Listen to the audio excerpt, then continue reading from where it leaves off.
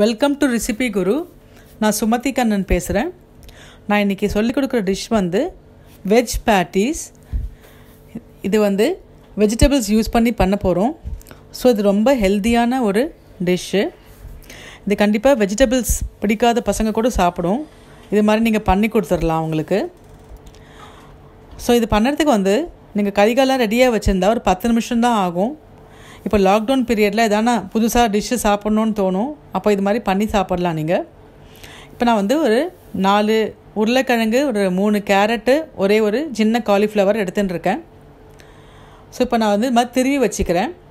இப்போ நான் உருளைக்கிழங்கை திருவிட்டு இது மாதிரி நல்லா தண்ணியில் போட்டு அலசிடுறேன். அதை அந்த பிசுப்பிசுப்புலாம் இருக்கும் இல்லையா, அந்த ஸ்டார்ச் இருக்கும் இல்லையா அந்த உருளைக்கிழங்குல, ஸோ அதெல்லாம் போகிறதுக்கு நல்லா இது மாதிரி அலசிக்கோங்க. அலசி புழிஞ்சி எடுத்து ஸ்ட்ரெயினரில் போட்டுடுங்க. ஸோ அது மாதிரி நான் இப்போ அது எல்லாத்தையுமே அந்த உருளைக்கிழங்கு எல்லாத்தையும் இந்த மாதிரி வாஷ் பண்ணி ஸ்ட்ரெயின் பண்ணி வைக்கிறேன். ஸோ இது மாதிரி எல்லாமே அது பண்ணி எடுத்துக்கோங்க.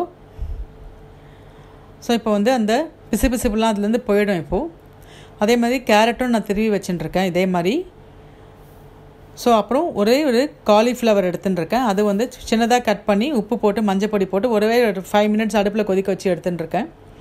ஸோ இப்போ எல்லாத்துலேயுமே தண்ணி நல்லா ட்ரெயின் பண்ணிவிட்டு நல்லா புழிஞ்சி எடுத்துக்கோங்க.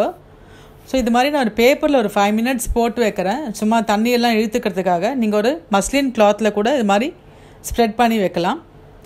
ஒரு 5 நிமிஷம் இதை நல்லா அந்த தண்ணியெல்லாம் இருக்கட்டும். ஒரே ஒரு 2 பச்சை மிளகாய் எடுத்துக்க போகிறேன். அதுவும் இது மாதிரி சின்ன சின்னதாக கட் பண்ணி இதோட ஆட் பண்ணிக்கிறேன்.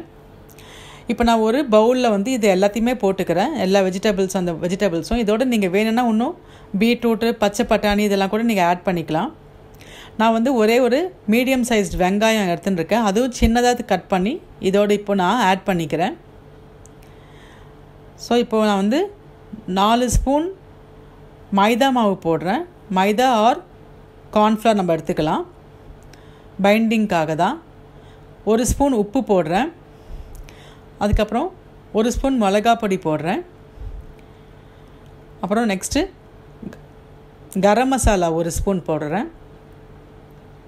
ஸோ இதெல்லாம் போட்டு நல்லா மிக்ஸ் பண்ணிக்கோங்க. தண்ணி எதுவும் கொட்ட வேண்டாம் அதில், ஏன்னா அதுலேயே அந்த வெட்னஸ் இருக்கும். ஸோ அதை வச்சே இதை பண்ணிடலாம். ஸோ தண்ணி எதுவும் கொட்ட வேண்டாம்.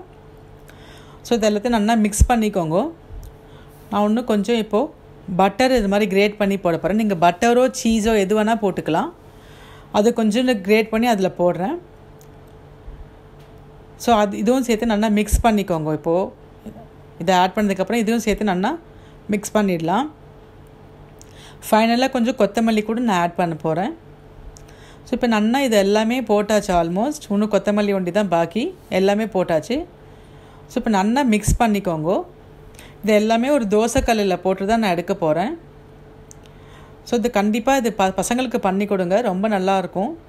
இப்போ தோசைக்கல் காஞ்சிடுத்து. இப்போ நான் ஒரு ஸ்பூனில் அந்த பண்ணி வச்ச அந்த வெஜிடபிள் மிக்சரை இது மாதிரி போடுறேன். நீங்கள் ரவுண்டாவோ இல்லை ஸ்கொயராகவோ பண்ணிக்கலாம்.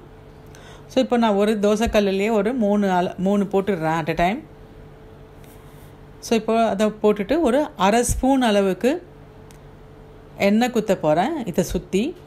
இது எல்லா வெஜிடபிள்ஸுமே நம்ம கிரேட் பண்ணி வச்சுருக்கிறதுனால சீக்கிரம் வெந்துடும், வேகிறதுக்கு ரொம்ப நேரம் ஆகாது. ஸோ ஒரு 2-3 மினிட்ஸ் போதும் இது வேகிறதுக்கு.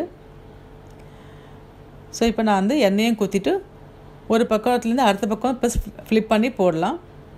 ஸோ இப்போ பார்த்தீங்கன்னா ஒரு சூப்பராக கலர்ஃபுல்லாக வெஜ் பேட்டிஸ் நமக்கு ரெடி ஆகிடுது.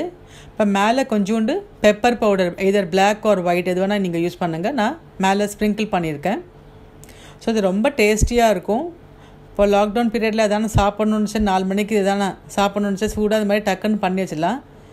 கறிகாய் இருந்ததுனாக்கா ஒரு 10 நிமிஷத்துலேயே உங்களுக்கு இதை பண்ணிடலாம்.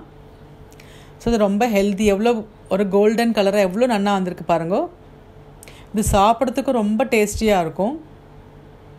ஸோ இது கண்டிப்பாக பண்ணி பாருங்கள், உங்கள் எல்லாருக்கும் பிடிக்கும்னு நினைக்கிறேன். இது ஒரு கெச்சப் வச்சு கூட நம்ம சாப்பிட்றலாம், எதுவும் இதுக்கு தனியாக ஒரு டிஷ் வேணும்னே இல்லை. இது கண்டிப்பாக பண்ணி பார்த்துட்டு உங்கள் கமெண்ட்ஸ் சொல்லுங்கள். டிஸ்கிரிப்ஷன் பாக்ஸில் டீட்டெயில்ஸ் கொடுத்துருக்கேன். சப்ஸ்கிரைப் பண்ணாதவங்க சப்ஸ்கிரைப் பண்ணுங்கள். தேங்க்ஸ் ஃபார் வாட்சிங் திஸ்